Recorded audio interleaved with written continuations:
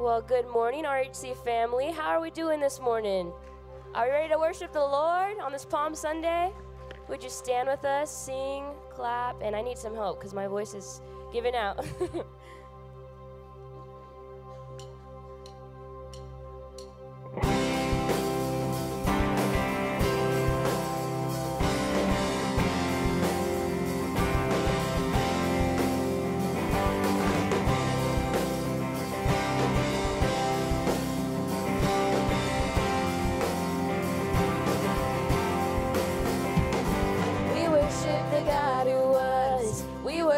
The God who is, we worship the God who evermore will be. He opened the prison doors, he parted the raging sea. My God, he holds the victory. There's joy in the house of the Lord, there's joy in the house of the Lord today, and we won't be quiet. We shout out your praise. There's joy in the house of the Lord. Our God is surely in this place, and we won't be quiet. We shout out your praise. Oh, oh, oh. We shout out your praise. Oh, oh, oh. We sing to the God who heals. We sing to the God who saves. We sing to the God who always makes a way. 'Cause he hung up on that cross, then he rose up from that grave. My God, still rolling stones away. There's joy in the house of the Lord. There's joy in the house of the Lord today, and we won't be quiet. We shout out your praise. There's joy in the house of the Lord. Our God is surely in this place, and we won't be quiet. We shout out your praise. Oh, oh, oh. We shout out your praise. Oh, oh, oh. We were the beggars, now we're royalty. We were the prisoners, now we're running free. We are forgiven, accepted, redeemed by his grace. Let the house of the Lord sing praise. Let's sing that again. We were the beggars, now we're royalty. We were the prisoners, now we're running free. We are forgiven, accepted, redeemed by his grace. Let the house of the Lord sing praise. There's joy in the house of the Lord. There's joy in the house of the Lord today, and we won't be quiet. We shout out your praise. There's joy in the house of the Lord. Our God is surely in this place, and we won't be quiet. We shout out your praise. There's joy in the house of the Lord. There's joy in the house of the Lord today, and we won't be quiet. We shout out your praise. There's joy in the house of the Lord. Our God is surely in this place, and we won't be quiet. We shout out your praise. Oh, oh, oh. We shout out your praise. Oh, oh, oh. We shout out your praise. Oh, oh, oh. We shout out your praise. Oh, oh, oh. We shout out your praise. Amen. He's so good.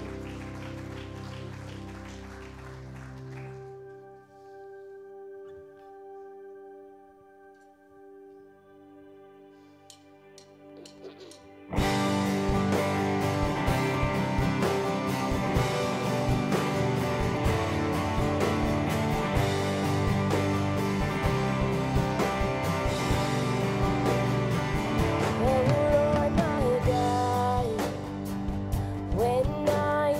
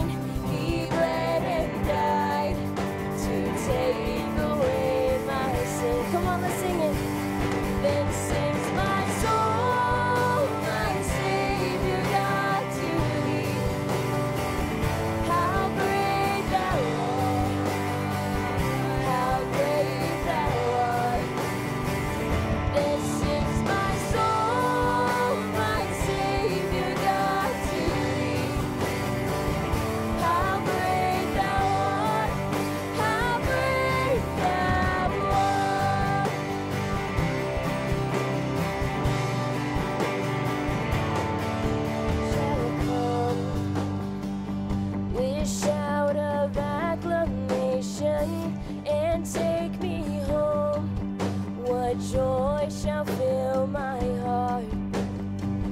Then I shall bow in humble adoration and then proclaim, my God, how great thou art. Then sings my soul, my Savior God, to thee. How great thou art, how great thou art. Then sings my soul, my Savior God, to thee. How great thou art, how great thou art.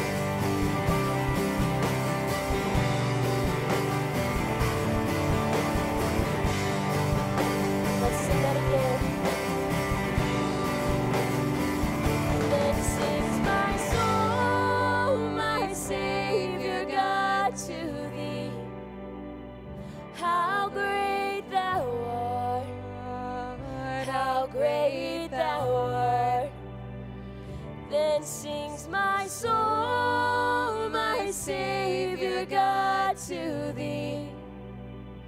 How great thou art, how great thou art. Amen.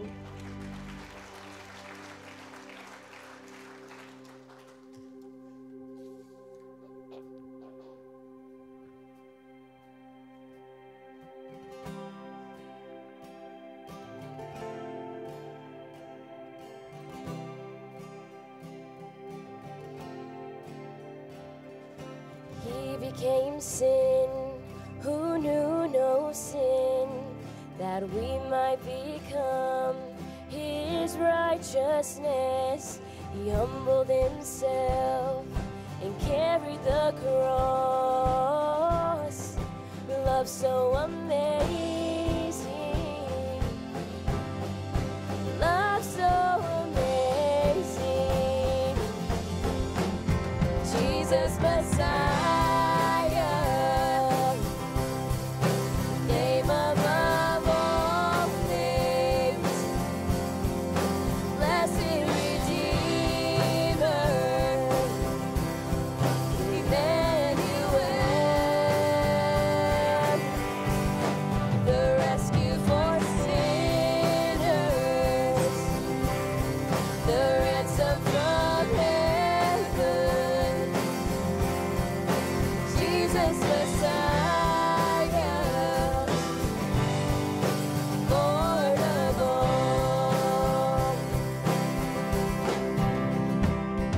His body the bread, his blood the wine, broken and poured out, all for love. The whole earth trembled and the veil was torn. Love so amazing, love so amazing, yeah. Jesus Messiah, name above all names, blessed Redeemer, Emmanuel, the rescue for sinners, the ransom from heaven. Jesus Messiah, Lord of all. Sing all our hope is in you. All our hope is in you. All the glory to you, God, the light of the world. Jesus Messiah, name above all names, blessed Redeemer, Emmanuel.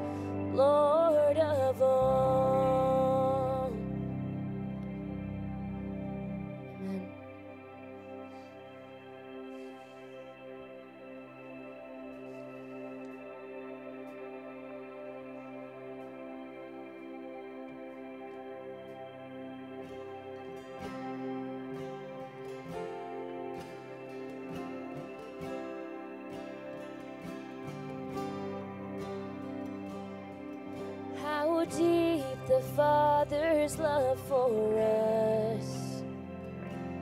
How vast beyond all measures, that He should give His only Son to make a wretch His treasure. How great the pain of searing loss. The Father turns His face away, as wounds which mar the chosen one bring many sons to glory.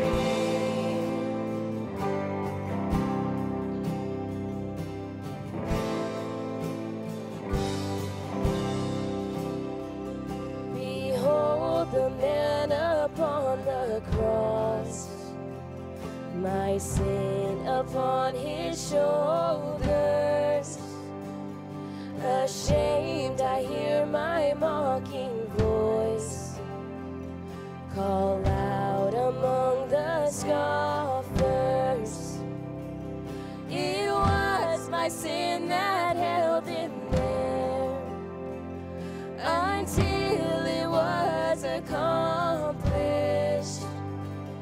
His dying breath has brought me life. I know that it is finished.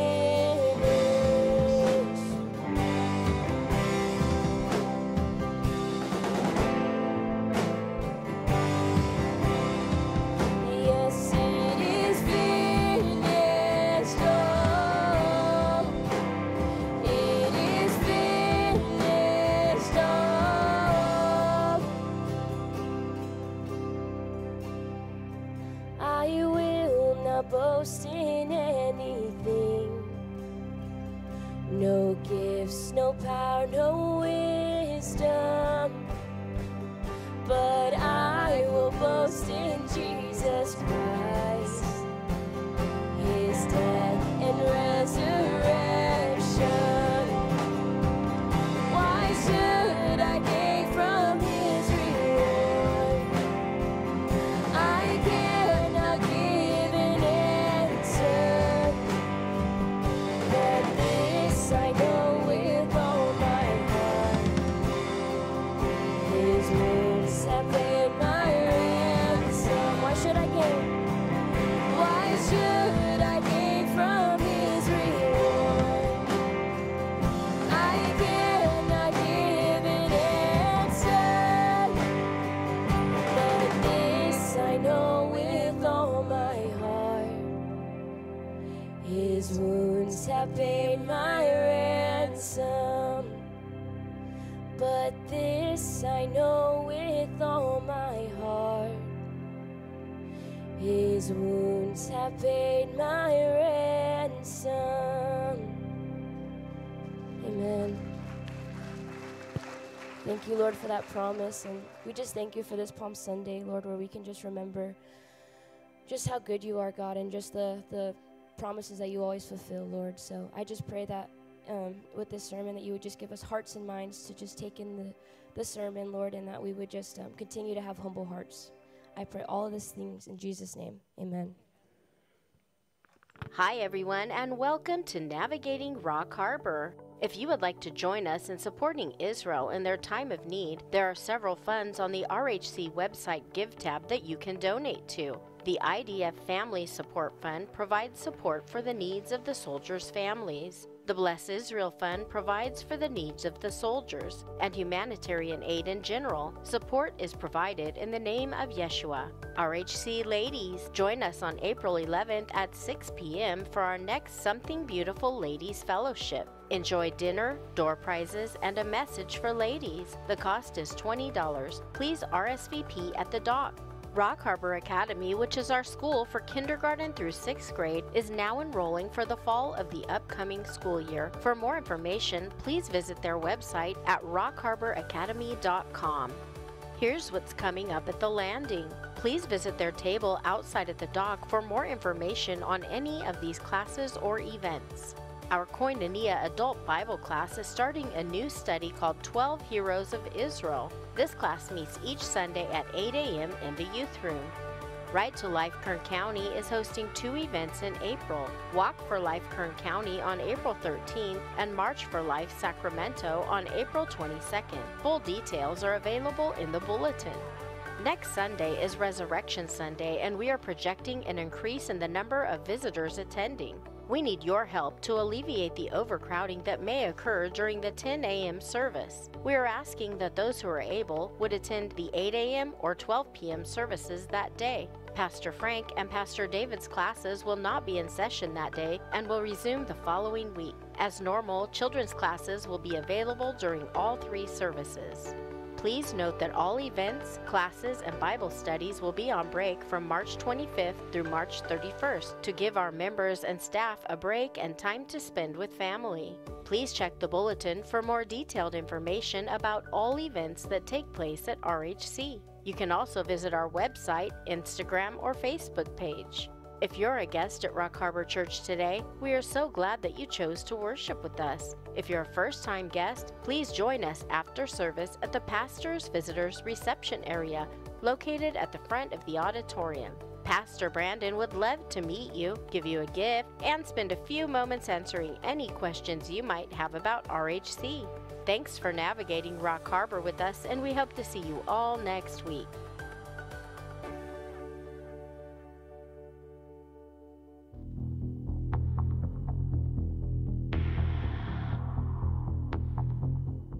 Hey everybody, I wanted to let you know about our new ministry, Tip of the Spear. You might have seen the logo around Rock Harbor for the last few months and probably saw that it had sponsored the Israel conference last November. Anyway, I have chosen this name to represent our media ministry because it describes our function. Tip of the Spear means the first to enter battle. And as you know, Rock Harbor, our media ministry is the first to enter the battle of ideas out there on the internet and all the false beliefs, and to contend for the faith, and furthermore, to be a watcher on the wall. We're all called to be a watcher on the wall, and especially in the terms of prophecy, in terms of what's going on in the culture, we want to make sure that we're on the tip of the spear on all the issues so we can warn people about the dangers, the spiritual dangers that are out there. Furthermore, Tip of the Spear, as you know, as our church is, we teach from pillar to post. We teach from Genesis to Revelation, the whole counsel of God. And that's actually a term Paul used in Acts chapter 20 to refer to being a watcher on the wall, is that they teach the whole counsel of God. And that's what we do. We don't shy away from passages. We don't shy away from certain books of the Bible. We teach all 66 books as it states. And so, as you know, that's what we're about. So that's where the name comes from, that we're going to be the first in with the truth in the spiritual battle of ideas. Secondarily, Tip of the Spear is going to be run as a 501c3 separate from the church. Now, the church is its own 501c3, but Tip of the Spear will have its own entity. And the reason we're doing that is for risk management. Look, there's going to come a day where they're going to claim what I say is hate speech. And you know that day is coming. And if they do, you're going to see lawsuits come our way. Well, if lawsuits do come our way in the future, I want them to sue Tip of the Spear rather than Rock Harbor Church. So this is a way of protecting the church from being sued. If they sue Tip of the Spear, fine, we can go bankrupt at Tip of the Spear. But man, if they sue Rock Harbor, they will deplete our savings and everything that we have in order to pay our bills, to pay our debts, in fighting, a legal lawsuit. So I don't want that happening. So we're going to separate that out as a risk management issue. Thirdly, having a separate entity with Tip of the Spear helps us with allocating resources. One of the things, as you guys know, we're different than most churches. We have a two-pronged approach. We have our local church, our Jerusalem, but then we have our Judea, Samaria, and the other ends of the earth, and that's through our media ministry. We are very different in that respect because we reach worldwide, and we have a large audience that actually contributes to our ministry. I think the last time I looked, they contributed about $1.5 million to our budget. And so it's a significant source of ministry for us. And so we want to make sure that we're devoting the right amount of employees, resources, and equipment to it. And so what ends up happening is as we continue to grow larger globally, we're going to need more employees for it. We're going to need more staffing. We're going to need more resources. So what I decided to do is we start splitting that off from the church, because if not, the ministry, the media ministry will start pulling the resources from the church. It will start pulling employees. It will start pulling budget numbers and stuff over to it. And I don't want that to happen. And again, we're not at the size of like a David Jeremiah that has a separate entity called Turning Point as opposed to Shadow Mountain, or even like the late Dr. Adrian Rogers, who had a Love Worth Finding versus his church, which was Bellevue Baptist, or even the late Charles Stanley that had In Touch, and then he ran First Baptist Atlanta. At some point, you have to separate the media ministry from the church because of the resource issue. Again, like I said, we're not there yet, but we need to do it now. So when that time comes, we'll have a clean break and we won't be pulling resources from the church over. So anyway, good stuff happening, very exciting things that are happening. This is what we call growing pains. And the growing pains means that good things are happening, but we're having to change a few things up so that we can meet the demands of what the Lord is doing for us. Because apparently the Lord just keeps opening doors for us, and He's opening it not only here locally, but worldwide. So we got to take this next step to ensure not only did we take care of our Jerusalem here locally, but we're able to reach Judea, Samaria, and the other ends of the earth.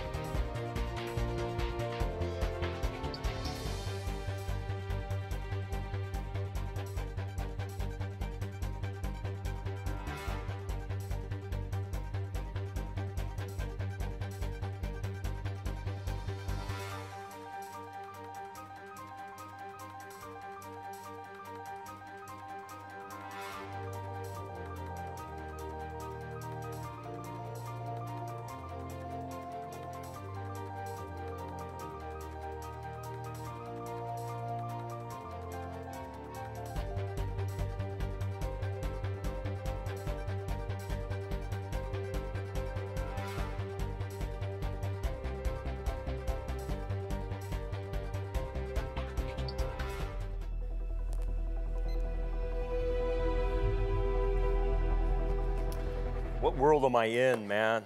Good night, nurse. It's crazy. And you think about, you know, what are people trying to do? And this is going to kind of dovetail into what we're going to study today, because I'm going to take a break from Genesis, and we're going to study Palm Sunday, obviously, the time when Jesus rode in on the donkey in Jerusalem. And, the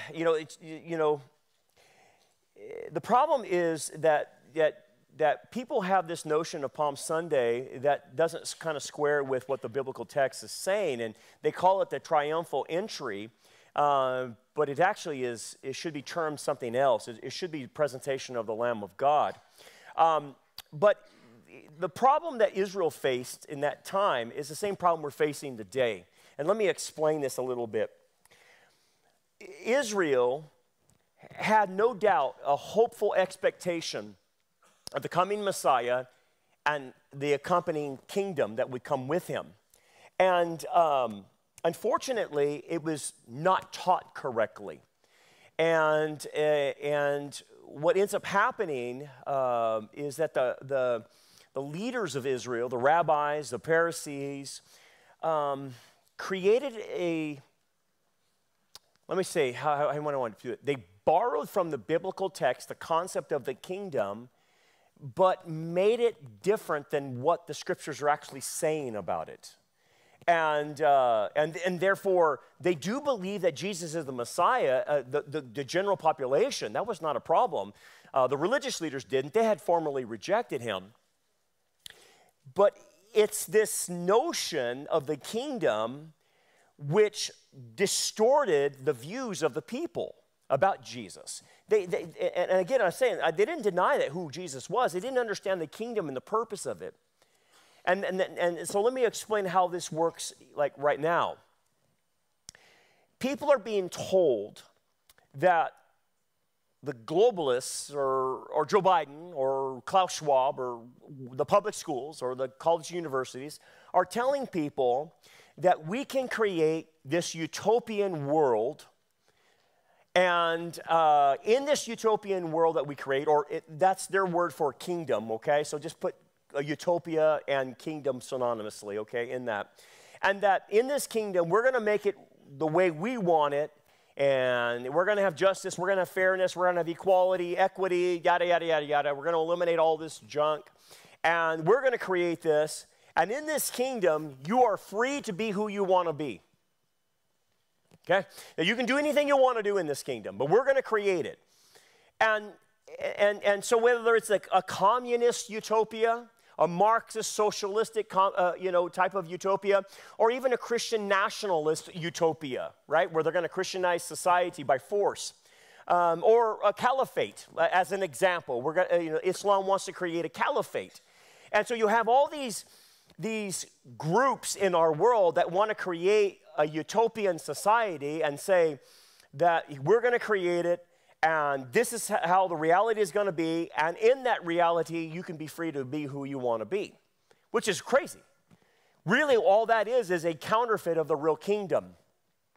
And because in Israel's mind, they had this notion of a kingdom, which is true, that was partly true, but partly they were wrong about how it worked and who was allowed into the kingdom and how you experienced the kingdom and what would Messiah do with this kingdom.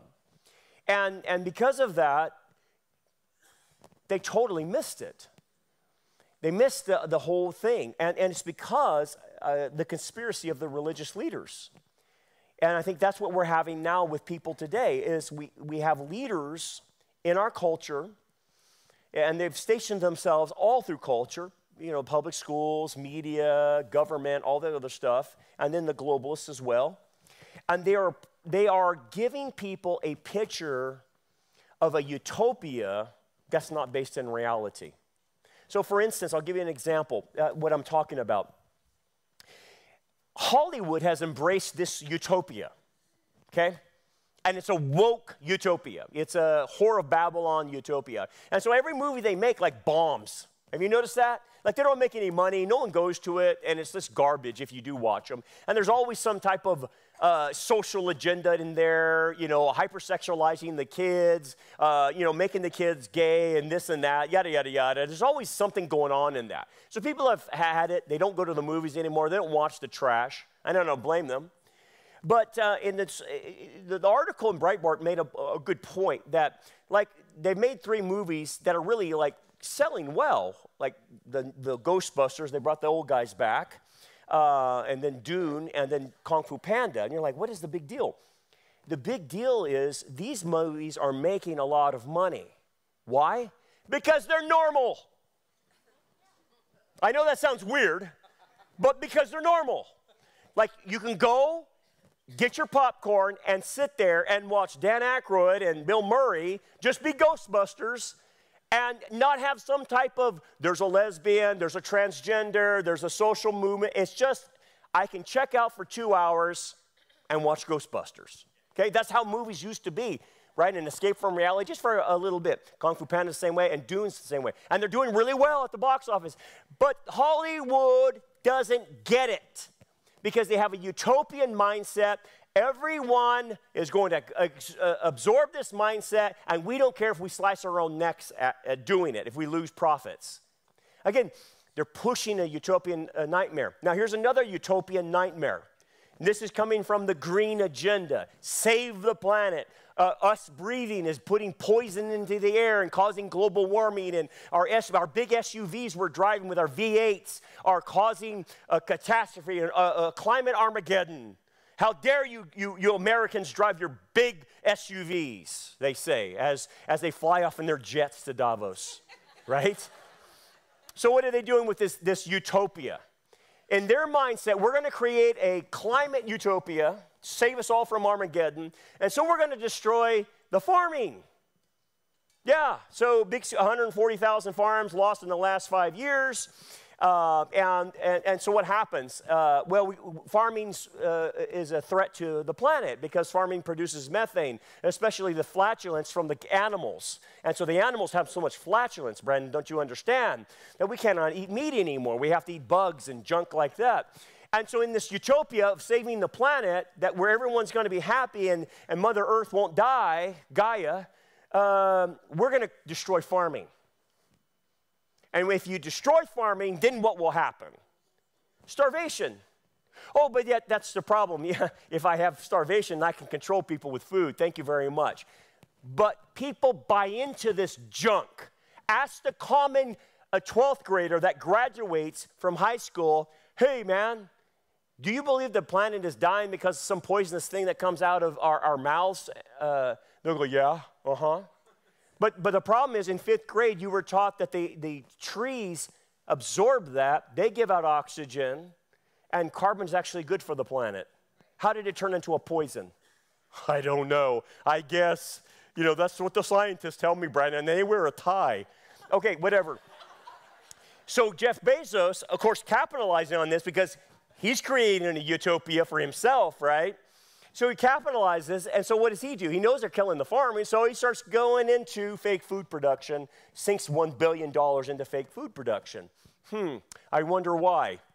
Then this, the collapse of cultural Christianity and the rise of cultural queerness. Now here's the thing. This is another utopia that they've told our young people. They've told them, look, you can be anything you want. You can identify as anything you want. You have sex with anything you want. There's no restrictions, no age limits, nothing. Just, this is the utopia we want to create for you. And in that utopia, that kingdom, you can have sex with anything you want. Okay? So guess what's happening?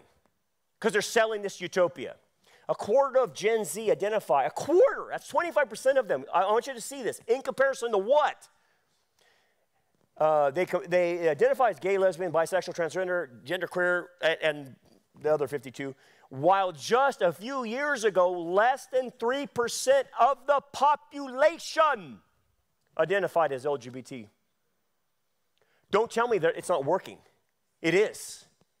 So the upcoming generation of Americans are increasingly views religious freedom as overt bigotry. That's why I created Tip of the Spear as a separate entity, because that's coming my way. We will be sued over religious bigotry when I come against the LGBT, and then it becomes a hate crime. That's what's happening here. But again, what is the fantasy? Fantasy is this. We will create a utopia where you can have sex with anything you want to have sex with. Crazy, right? It'll destroy humanity. Then the other part of the dystopia that they're creating is through AI. And it's the transhumanism AI. I mean, seriously, man, this is like the Terminator. This is like Star Wars. This is like Star Trek. I mean, all these sci-fi movies that you guys watched, it's happening with AI because they want to reach a transhumanism because in their utopia that they're creating, they want to live forever in their kingdom. And the only way they think they can live forever is to have AI and them create parts in us like eventually you become like Darth Vader where like you're half of a human, half of a cyborg, and then maybe when your body starts wearing out, we'll just download you to your clone or your clone parts that we've cloned you off of or whatever. Or we can download your brain into a computer. Or right now, if you want, Elon Musk says we can put a neural link in your head, and you can already start playing with the Force already if you want to do this. I mean, it's total Star Wars stuff. But what is this? It's a utopia where you get to live forever. It's suggesting immortality. That's a counterfeit. And then Elon Musk, which I wouldn't trust as far as I could throw this guy. I mean, I appreciate him being good on free speech. God bless him on that one. I appreciate that with Twitter and all what he did there. But dude, on the same token, you turn the coin around, and he's like all for surveillance. So he's putting all these satellites in the air, and they're selling us as this is going to be a good thing. It's going to be good for your security. This is good for criminals and stuff like that. It will make your life more secure. Really? Because in that utopia, I lose my freedoms. Because then you see everything I'm doing. Well, Brandon, you shouldn't worry about it. If you're not up to anything, what should you worry about? That's not the issue. The issue is privacy. I have a right to privacy. But he didn't care. Because in the utopia that they're creating, everyone needs to be surveilled. Everyone.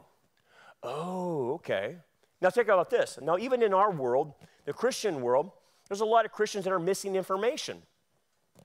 And this is, again, goes to the point that if you don't know what the Bible says, you're going to misinterpret things as they did with Jesus. So, for instance, it's possible that one of the red heifers that they have, or both of them, or whatever, how many they have in Israel, is going to be sacrificed this year. And again, they've been waiting for about 2 years, and they got to find out if it has more than 2 hairs that are white or whatever, then it's blemished. Well, apparently they're not, and they're continuing. So it's very possible they'll sacrifice the red heifers this year, possible, and then they'll have the ashes ready. And you're like, what is the big deal about that? Well, then that means that the Jews can consecrate the area in which they will build their temple. And you're thinking, okay, what's the big deal about that? Well, Christians, a lot of times, they get caught up in this and say, oh, this is great, this is great, this is great. Yeah, it's prophecy. The Jews will rebuild their temple, but it's not sanctioned by God, according to Isaiah 66. And this will be the temple the Antichrist goes in and desecrates and proclaims himself to be God. We are not to support the building of a temple. Now, we recognize that they might do it, but we don't support it. So Christians start giving money to this. And it's like, no. You're totally off. Do not give money to the tribulation temple. That's wrong. Yes, it will play itself out, but it doesn't mean I support that. That's a no-no. But anyway, what's the point? The point is, if you have missing gaps in your information, you don't know the scriptures very well, then Satan can trick you into believing there's this utopia that you can create. This will be an idyllic state, and the problem is you can even believe that God is allowing you to have this utopia. That's where it starts getting really muddy, and that's what started happening to Israel. Okay, so what I want to do is I want to jump into the text with that thought in mind, and I want to show you how they misstrued this and what it cost them, okay? So notice, this is Matthew 21, and it says this. Now, when they drew near Jerusalem, and came to Baeth-Pagah, which is, we pronounce that in English Bethpage, but that's not how you pronounce it. It's Baeth-Pagah. And I'll explain what the name means in just a second. At the Mount of Olives. Okay, so what's the date? The date is when Jesus does this, it's the 10th of Nisan, April 2nd, 80-30. So we have exactly the pinpoint date, okay? That he's going to enter Jerusalem. And again, like I said, this is not the triumphal entry. It should not be termed that. He comes in riding on a donkey, and it is a presentation of the lamb for Passover, okay? So notice that it's the 10th of Nisan, which is exactly, when you're supposed to get your lamb for Passover, is the 10th of Nisan. Bethpage is about a mile away from the Temple Mount. So you can see Bethpage, then the Mount of Olives, and then he comes down to the Temple Mount. Now, here's what the rabbis said. The rabbis knew that Zechariah chapter 9 predicted that Messiah would come in riding on a donkey, okay? And Matthew refers to this as well.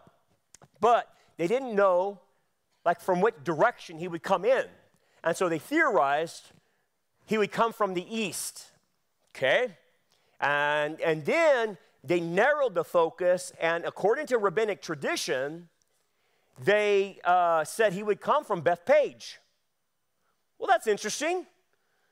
That's where Messiah starts that. So Messiah even condescends to keep even rabbinic tradition, and he coming from that area. He condescends to do that, again, as a sign of who he really is. Anyway, what does Bethpage mean? Well, in Hebrew, it's Baeth-Pagah. Baeth means house, and Pagah means unripe figs. And that's a sign right there, that the Messiah is coming from the place of unripe figs. And the house is a reference to the house of Israel. And Israel cannot produce fruit because its fruit is unripe. It's the idea. So already, Messiah is sending a message that Israel is not ready for the kingdom. They cannot experience the blessing of the kingdom and produce fruit of there because something's missing here. Okay, so it already starts on a bad footing. Obviously, Exodus 12 talks about this, that on the 10th, on Passover, and this is a celebration, they're celebrating this Passover, you are to select your lamb.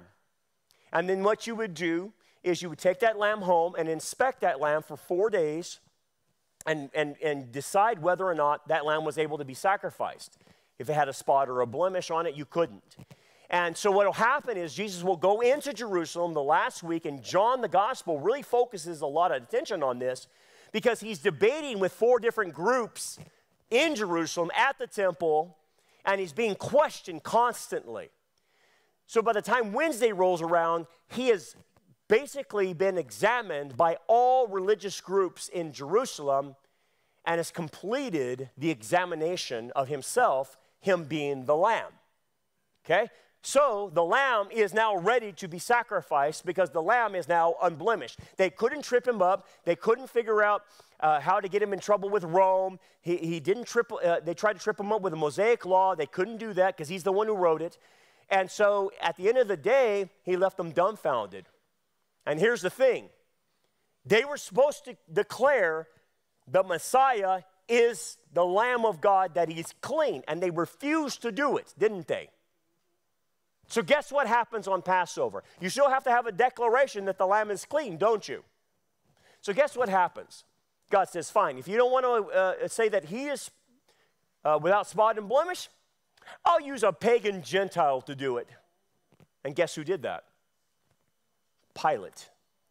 3 times, I find no fault in this man. 3 times he said it. So Pilate declares Jesus to be the unblemished lamb. Oh. Then Jesus sent 2 disciples, saying to them, go into the village opposite of you. It's probably Bethany, by the way. And immediately you will find a donkey tied and a colt with her. Loose them and bring them to me. And if anyone says anything to you, you shall say, the Lord has need of them, and immediately he will send them. Now, commentators are debating on how this went down. It's probably Bethany, and Bethany is where he was friends with Lazarus and Mary and Martha, right? That's where Lazarus lived. And remember, just a few days before, he just raised Lazarus from the dead. So the buzz is going all over the place, all over Jerusalem. And you got to remember, Jerusalem has about 2 million people there for Passover. So everybody has heard that he has raised Lazarus from the dead. The religious leaders want him to be killed, but they can't do it because they're afraid of the crowds, okay? So then he tells them, go find these donkeys. And again, fulfillment of Scripture. But again, we don't know if he prearranged this. We don't know if this is his omniscience as God saying this is what will happen, or we don't know if this is like tradition, because tradition had that you could, if you're a dignitary, ask for someone's animal to borrow them, like a donkey, to ride on them. We don't know what this is.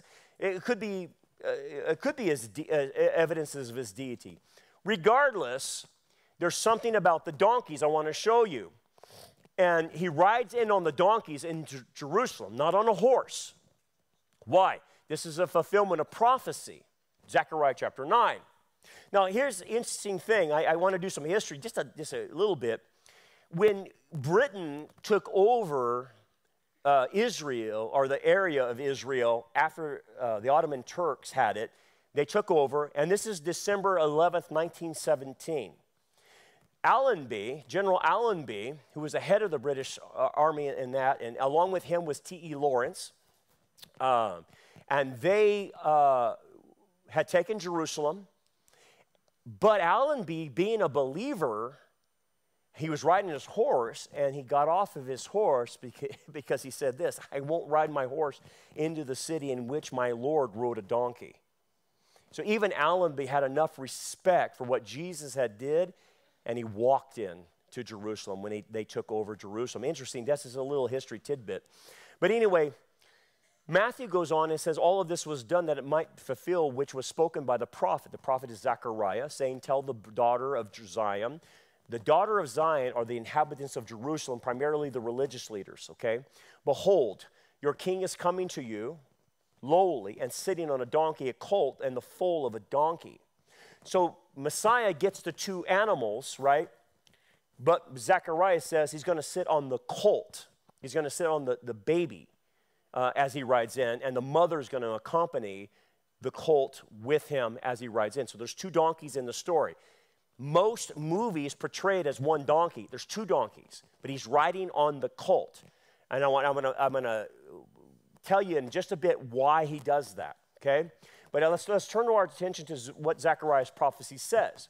Notice what I have here. This is Zechariah's prophecy, but the green is what Matthew is quoting and saying is being fulfilled, and the yellow is yet to be fulfilled. Notice what Matthew is leaving out. He's leaving out the verse 9, rejoice greatly, because this is not a time of rejoicing. Even though they're rejoicing, it is not a time of rejoicing.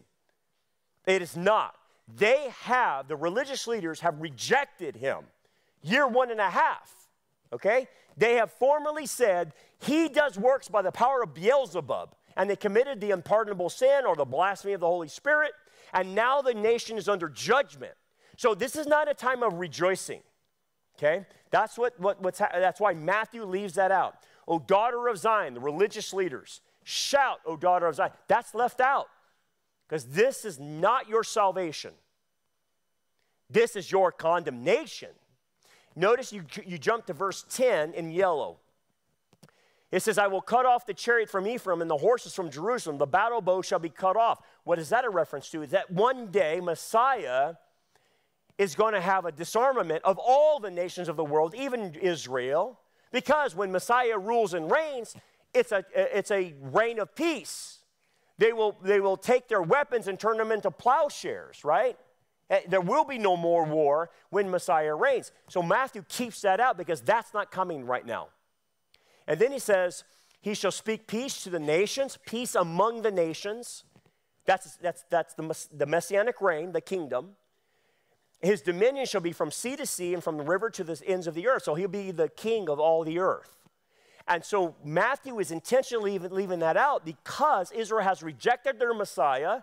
And so this prophecy, the 9 and 10, can't come to fruition. It is now being held off, and only this small verse is coming to fruition. So what does that mean? What Matthew leaves in is a message to Israel. And here's the message. He is the king of Israel, no doubt about that. He's the creator. How so? Because he controls the animal. He has authority over the animal as Messiah, and he's the second Adam. All that wrapped up in a donkey? Yes. Why? Because the donkey is a colt. It's a foal. It's not broken like its mom. So if you got on its back, it would have bucked you off. It's not compatible with somebody riding it because it hasn't been broken, which indicates when Messiah controls the animal, he is exerting the authority that Adam had over the animal kingdom. Remember, the animals were not against us. They were for us. You would have been able to go to a lion or a tiger or any of these things, and they would be friendly to you, and you could actually control them, and they would work for you. That's how the Garden of Eden was like. The animals were subservient to us. Now Messiah is showing, I'm the second Adam, I'm the Messiah, I'm the creator, and I have an authority, and he calms down that little animal so where he can ride on the back of it. It is exactly what he's trying to tell Israel, okay? That he is the second Adam, and he has to do the work of the second Adam that the first Adam lost. Notice that he's without station and privilege. So basically, kings rode in on horses, but people of lowly stature rode on donkeys, okay? That means you didn't have much. We know that. The Son of Man had no place to lay his head. He's poor. He's humble. This is called the kenosis of the Messiah.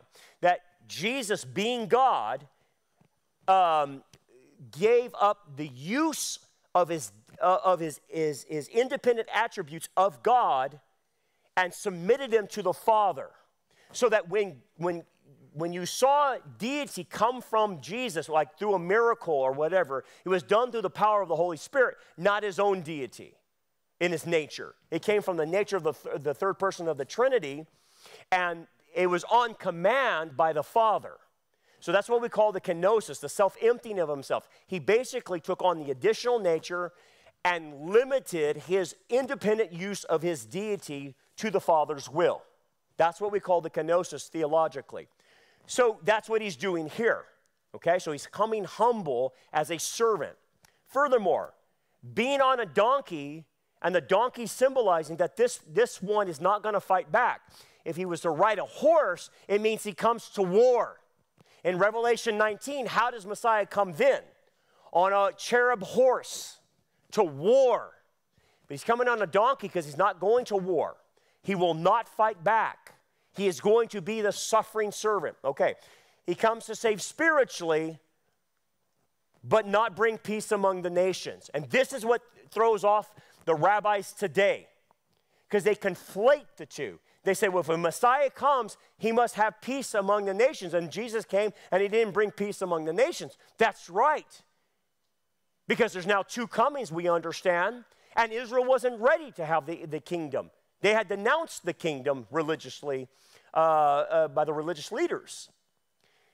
He is also pure without spot or blemish. The donkey is presenting him as the Lamb of God. They can't make any accusations against him. And this is what he will be tested for in the next 4 days. The donkey represents servanthood. The donkey is a beast of burden, right? And so he's showing you his function right now, that he will serve in a certain capacity as the Lamb of God. And then he shows his obedience. How so? Kings of Israel are forbidden to ride horses. They were forbidden to breed horses. And unfortunately, they did it. But Messiah, showing that he's obedient to the Mosaic law, rides a donkey. And then the last one is establishing a new entity. Now, this is what catches everybody. What do you mean establishing a new entity? How many donkeys are there? There's two. There's two donkeys. You have the mama, and he doesn't ride the mama, he rides the colt. Okay? What is that? Well, we have been in Genesis, haven't we? And we learned that Jacob ended up having 2 wives, didn't we? Leah and then Rachel. And I said that Leah and Rachel represent the 2 entities that God is using to reach the world. Israel is Rachel. Leah is the church. Jacob represents the Messiah, right? The Messiah has 2 wives. There's 2 donkeys here. Which one is he riding? The colt. The colt is what? The new entity from the mama. You catch it? Who's the mama? The mama's Israel. The mama birthed the colt. Out of Israel comes the church because Israel rejects the Messiah. Christ says, I will build my church after that. So the new entity is the new ecclesia, the called out ones, which incorporates the remnant of Israel and the Gentiles into the same body. And that colt that he's riding, he's telling Israel, because you have rejected me, you are temporarily set aside, but I'm going to ride a new vehicle, the church, that I'm going to use now. And so it's a symbolic way of saying Israel's going to be set aside. Not permanently, because they're going to be used again, but that's what the symbolism of the 2 donkeys meant. Now, here's the thing. That wasn't predicted in Zechariah. So this is being added as new revelation to the nation of Israel. And why? Again, what it shows you is that God has given a bona fide offer to Israel, right? He's given them an offer. You can have the kingdom. Here it is. But you must accept him on his terms and the way he wants it. You want this utopia. You want the kingdom that the prophets promised, right? Where the animals go back and eat straw. Where there's holiness and righteousness and Messiah rules and reigns over the nations. You want that? Yes. Then you must do it his way, not yours. Right? Okay, so that's what he's trying to show. Okay? Let's go back to the story. Watch how this unfolds. So the disciples went and did as Jesus commanded them. They brought the donkey and the colt, laid their clothes on them, and set him on them. Set him on the clothes of the colt, okay? So they made the clothes like a saddle type of thing. And a very great multitude spread their clothes on the road. So this is very ancient tradition of a dignitary. You would put your cloaks there, basically saying, we are at your feet. We are here to serve you. And if you need us to stand and walk on us, we will do that. Okay? That's how the crowds are, which is great. And so you want to tip your hat to this because the crowd does understand who he is. They just don't understand the function. That's the problem. They don't understand the function. They know who he is, but they don't understand the function of him right now. And again, this has all been set up because he raised Lazarus from the dead. So everybody's heard this, right? Others cut down branches from trees and spread them on the road. Then the multitudes who went before and those who followed cried out, saying, Hosanna to the Son of David. Well, what's that? That is the messianic greeting. So the rabbis took Psalm 118, and they took a passage out of Psalm 118. It says, when the Messiah shows up, you must greet him with these words from Psalm 118, which is Hosanna or Hoshana. What does that mean? It means save us. Save us. But what sense is Psalm 118 talking about of saving? Because there's all kinds of salvations in the Bible. What do you mean? There's salvation from enemies. There's salvation from judgment, physical judgment. Then there's eternal salvation. That's part of it. So which salvation are you referring to? Because you got to know what you're talking about if you're going to understand Psalm 118. What kind of salvation? Physical deliverance or spiritual deliverance? That right there is what Israel's not understanding. Okay? They don't understand the need for spiritual salvation. They want physical salvation from the Romans. Okay? That's what they're, and that little key right there, I'm not understanding Psalm 118, because the religious leaders has twisted the concepts, is what's fouling them up right now. They believe he's the Messiah, but they don't understand the concept of why do they need him? Why do they need Jesus? They think they need Jesus to get the Romans out of there. Oh, well then you're missing it. You're totally missing it. Blessed is you comes in the name of the Lord, Hosanna in the highest. Wait a second. You know when you would say that? You don't say that at Passover. You say that at Sukkot. You say that at the Feast of Tabernacles. The Feast of Tabernacles is in the fall. We're in the spring. You have Passover, unleavened bread, Feast of First Fruits, Pentecost. Then you go through the summer, and then you have trumpets, atonement, Yom Kippur, and then you have Tabernacles or Sukkot. You guys, Israel, are wanting to celebrate Tabernacles during Passover. You're really fouled up. That's like trying to say, we're going to have the 4th of July on December 25th. You're off. Well, how come you're so off? Because you don't understand the purpose of all of this. And when he had come to Jerusalem, all the city was moved, saying, who is this? They know. It's a rhetorical question, by the way. Really, it's a messianic claim. Who is this? It's got to be the Messiah, right? That's a rhetorical question. So the multitude said, this is Jesus, the prophet from Nazareth of Galilee. So they know where he's from. The problem is they don't even mention that he's from Bethlehem. His origins are from Bethlehem because he's the Messiah. But they associate him to Nazareth, the place of rejection. And they should have caught that. Matthew does a sod interpretation and says he will be called a Nazarene. Now, that's a sod interpretation. A sod means that Matthew is doing a summary of all the prophets. And the summary of all the prophets is that he would be rejected. He comes from the area of rejection in the Galilean area. Nazareth is like the worst of the worst. Okay? It was Hickville. It was where it's just the worst place you want to come from. And he comes from it. So they're not even picking up on this that, wait a second, he was rejected already. Your religious leaders have already rejected him.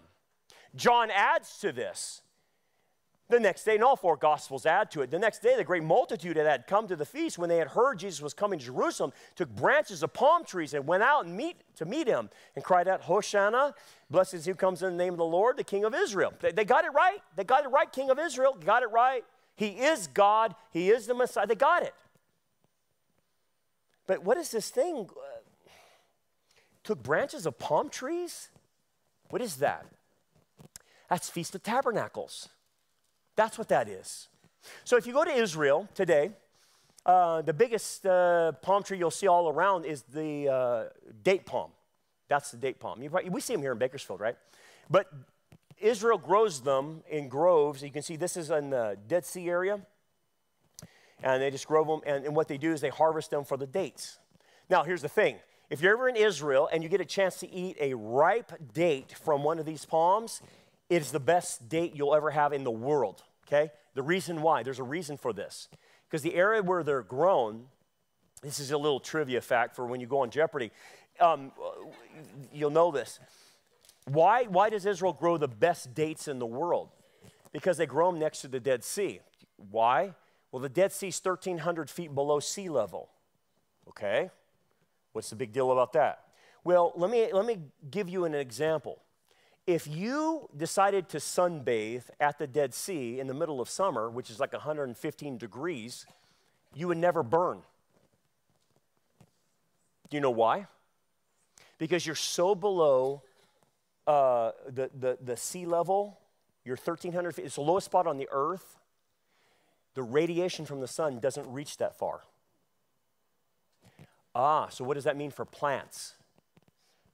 So the plants are not getting the radiation that we would get here like in California that damages the fruit and damages, because even if you grow a grape, you can scorch the grape because it gets too hot because the leaves are supposed to cover the grape or whatever the fruit. In Israel, you don't have to worry about that because you're below sea level and the radiation from the sun never gets them. So that's why when you taste that date or the date syrup, it is like you have never tasted in your whole life. That's why it's called the land of milk and honey. The honey is the dates that's referring to, not bee honey, but it's the date honey. Oh, interesting. Let's go back to the palms. We tailed off a little bit. This is the lulav, okay? This is what you would wave at the Feast of Tabernacles. So you would grab a palm from one of the date palms in the area, and they grow all over the place, and you would wave this at Tabernacles, okay? Also in heaven, you see people waving palms in heaven. Okay? What does palm symbolize? Well, the palm tree is called Tamar. There's like 4 characters, I think, in the Bible, women's names are Tamar, right? And so you would wave this at the Feast of Tabernacles. And it represented, obviously, the feast, but joy. It represented the kingdom. It represented victory, triumph, peace, finally, spiritually, and peace among the nations. And it represents eternal life. So that's why the palm is associated with the Feast of Tabernacles. It's the final of the feast. It's the end. It's the end, okay? And you would wave this. And so you would face the east, and you would wave it a couple times here. You face it that way, face it this way, and then you wave it behind you when you celebrate. So they're doing this. They're using the lulav on Passover. And they're putting that down before him and waving these things. So they're off. So this is Sukkot. And this is what you would do in your house. And when you celebrate Feast of Tabernacles, you would make a makeshift tabernacle, like a little fort, and you would put the palms all around it, right? And you would celebrate not only Israel living in the desert under the tents, and that's what it represented, but it also pointed forward to one day we're going to be in the kingdom. And we won't have to live in our tents anymore. We'll finally be permanent and established. Interesting thing about the palm. I want you to look at the palm real closely. So this is a fake one, obviously, but it serves the purpose. The palm branch is symbolic of a human being. Do you see the human in it? So this is the spine of the back, right? And these little fronds that come out are the hands of the worshiper.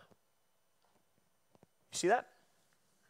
So that's why palms are used, because it shows you worship. The individual is worshiping in praise of God. So this idea of the palm branches and the spine of the human being, this would be a picture of a Hosanna, save us.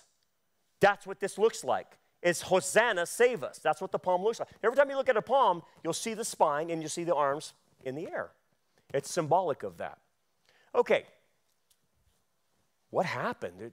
Dude, they're like totally off. Again, they would march around the altar at Tabernacles and say this, Hosanna, Hosanna, I beseech you, O Lord, I beseech you, now send prosperity, send, the kingdom. Totally off. What happened? Well, let's talk about it. Let's talk about the conspiracy of the rulers. Because this will open our eyes to what's going on currently in our world today. Here's what the conspiracy of the rulers are selling. They are selling a kingdom, which again is prophesied in Scripture, but they do it with a twist. And here's how they're selling it. You guys want the kingdom, right? Yeah. So in every synagogue, they're saying, we want the kingdom. Amen. Right? And we believe the Messiah is coming. Amen. That's right, brother. You can just hear it in the synagogues. Because we want the Messiah to come to get rid of the Romans. And if we can get rid of the Romans, guys, then Messiah can usher in the kingdom, and we will have peace because the Romans are gone. Let me tell you that tactic. There's a little bit of truth mixed with error. How so? Because the rulers do it today. They oversimplify the problem and make the problem external to the people. Okay? global warming, right? You catching the drift? An external problem or whatever, capitalism, an external problem, right? Or whatever, sexual freedom, external problem. So the leaders create an external problem and use the external problem as an excuse of all their problems. All of them are labeled to one oversimplified issue, Rome. If we could get Rome out of our lives, then all your problems would be solved. That's a lie. That's a lie. Even if something is real, okay? Like if I told you, hey, Joe Biden, that's the problem in the White House. Yeah, everyone would agree. That's a real problem. Rome was a real problem, right? But if I told you as a leader, hey, believe this.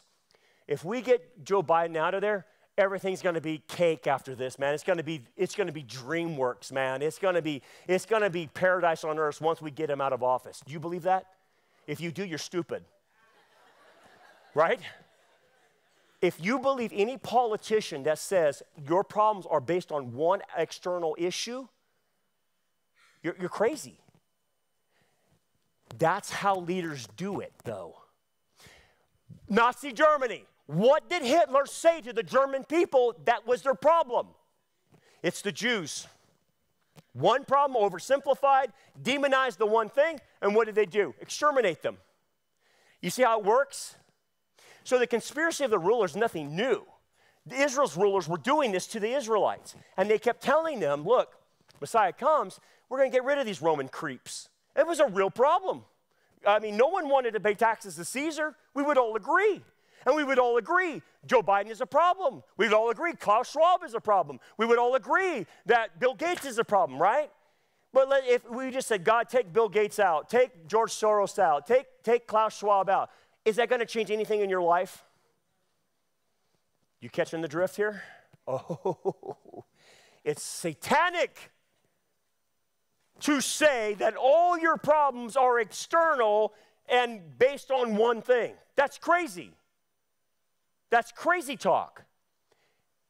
So when they're seeing Jesus come in, Messiah, save us. Save us from what? The Romans.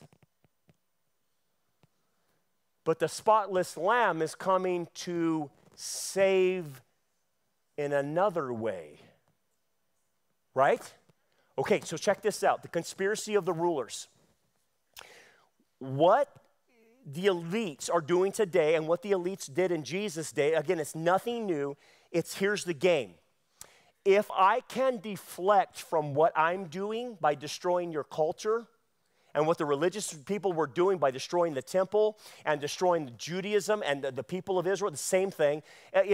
Caiaphas is Joe Biden, okay? That's how it is. If you can understand that, you can relate to that. Like Joe Biden, everything he's doing is anti-human, right? Caiaphas, same thing. What he was doing to the temple was just anti-Israel, anti-Jew. Caiaphas had done a deal with Rome. He was lockstep with Rome, man. That guy had sold out his whole nation for Roman money. That doesn't sound too different than what our politicians have sold out America for. They've sold us out to China. They sold us out to the World Economic Forum. They've done the same thing. Yes, right, nothing new under the sun. And what's the issue?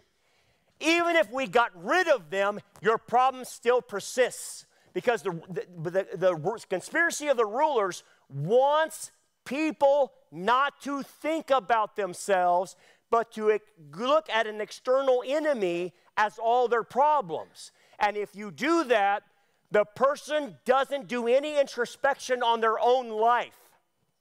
They don't look at how they missed the mark. They don't look at how they fail. They think their problem is external when Jesus is telling all of us, your problem is not just external, your problem primarily is internal. I have to solve the internal problem in you before I can even give you the kingdom. Because you're not fit for the kingdom. in the state that you're in. If you want a kingdom where there's holiness and righteousness, and I'm ruling and reigning with a rod of iron, and you want the animals to be nice, and you want it to be returned back to the Garden of Eden, I have to fix you first. You just can't walk into the kingdom in your state. That's what Israel doesn't understand. But that happened from the conspiracy of the rulers. Look, if you don't think you're the enemy, if you don't see how you're contributing to the catastrophe that's going on around you, if you don't see your own sin in this, then why do you need Jesus? You just need Jesus to take care of Joe Biden? No, because that's the same mentality. Then they only saw Jesus as taking care of Rome. They didn't see any need whatsoever for Jesus for them personally. So when they're saying, Hosanna, they're saying it with that kind of mindset. They're not thinking, they're not personalizing this. Oh, you see how clever Satan is? Give them a utopia where they never have to change. Give them a kingdom where that you can walk in there and you can just be how you are. And we'll change the environment to create utopia. Look, that's backwards. That's backwards. We have to change the person before we put them in the new environment. It's backwards. So again, what they were looking for, deliverance, physical deliverance, that Messiah would do this. That's all that's happened. That's how they're mistaken. That's why they're jumping to the Feast of Tabernacles. Will Messiah do this one day? Of course he will. I mean, for goodness sakes, he comes back and it's a bloodbath. He kills the Antichrist, false prophet. He kills the armies. There's blood up to the horse's bridle, 200 miles square. I mean, he comes back and slaughters. There's no doubt about that. That's what they wanted then. But you can't have that until you're ready. So Israel must be saved first spiritually before they can be saved physically in the second coming. That's the order. So here's the thing, prophetically, here's the 7 feasts. Notice them. You have a spring and a fall set of high days for Israel. Notice in spring, you have Passover, that's what he's doing now. He's presenting himself as a Passover lamb on day 10, right? So he's going to be crucified on Passover. Then after that, unleavened bread, which is Saturday in the tomb, and his body doesn't see decay, right, as predicted. And then you have Feast of First Fruits, which is Resurrection Sunday, okay? So that happens within a short period of time. And then later on, Pentecost is where the church is birthed, obviously. This is the day of the giving of the law, but then also this is a new entity that's beginning in Pentecost. Well, guess where we're at right now? We're not in the fall. We're in the church age is in the summer of harvest, summertime before harvest. That's where we're at. And I think we're getting close to, obviously, the fall feast, right? I think when you see Israel, getting their temple ready and stuff, you're looking at close to trumpets, atonement, and tabernacle. Notice where tabernacle is, or Sukkot is, compared to Passover. Dude, you're in a fall feast, right? You're off target. Everything has to be done in order. And the order, even look at the fall. Before you have tabernacles or the kingdom, what must happen to Israel? Number one, the trumpet. That's related to the rapture, by the way. That will signal to Israel, get your act figured out. Atonement is when Israel finally does accept the Messiah late into the tribulation, and they do get saved spiritually. And then tabernacles when it's second coming, where he comes back to rescue them physically, and then it establishes the kingdom. But notice the order. You have to have trumpets and atonement before tabernacles. Everything must be done in order. So here's what starts happening. And some of the Pharisees called for him from the crowd, "Teacher, rebuke your disciples." But he answered and said, "If I tell you these should keep silent, the stones would cry out. I am the Messiah, but you're misinterpreting everything." Notice what he said. Now, as he drew near, he drew to the city and wept over it, saying, "If you had known, even especially in your day, the things that make for your peace." What peace? What peace is he talking about? If you would have known, he's not talking about peace among the nations. That will happen later. personal peace between you and God. But now they are hidden from your eyes because you've rejected me. For the days will come upon you when your enemies will build an embankment around you, surround you, and close you in on every side, and level you and your children within you to the ground. And they will not leave in one stone upon another, because you did not know the time of your visitation. You did not know what I was here for. You wanted me to take care of the Romans, but I'm here to save your souls. And because of that, you committed the unpardonable sin, the blasphemy of the Holy Spirit, and in 70 AD, the judgment came on Israel. The temple's destroyed, Jerusalem's destroyed, and 1.2 Jews are killed at that time. And when you go to Israel today, and you go to the western side of the western wall, on the southern end, here's what you see. Not one stone left on another. It collapsed the city, the street of the city.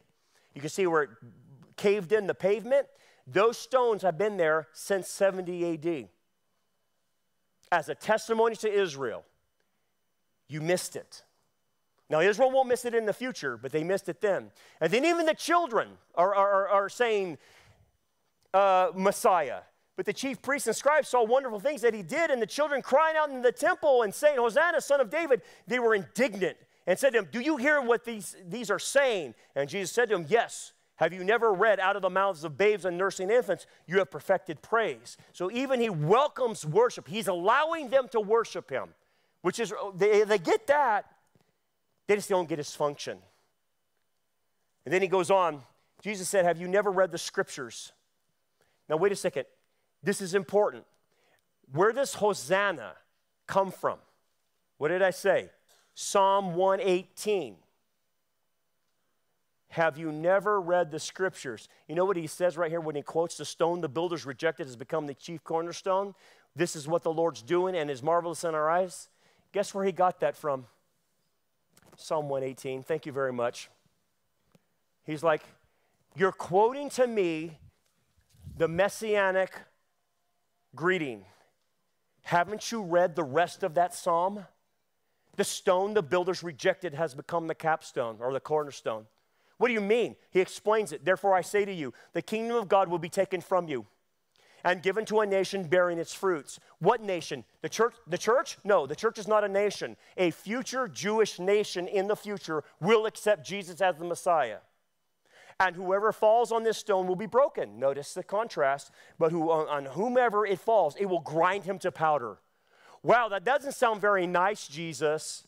That doesn't sound like tiptoeing through the tulips. That's right, because this is the real Jesus. Let me explain what he's telling Israel. Look, you got an option here. As Psalm 118 said, the stone the builders rejected has become the chief cornerstone. So you can either reject me or accept me. If you reject me, then the stone falls on you and crushes you to powder. If you accept me, you will what? You will fall on the stone. You'll be humbled because you have to admit your need, your spiritual need for me. But then that stone will become your foundation. But either way, there's no middle ground. You either accept me or you reject me. So here's the truth. Before the kingdom is experienced, change in the individual must occur. The reality of the person must change before entering this new reality of the kingdom. He had this discussion with Nicodemus, didn't he? It's all there. Most assuredly, I say to you, unless one is born again, he cannot see the kingdom of God. There it is, right there. You're not getting in the way you are. You can't. You need me to save you.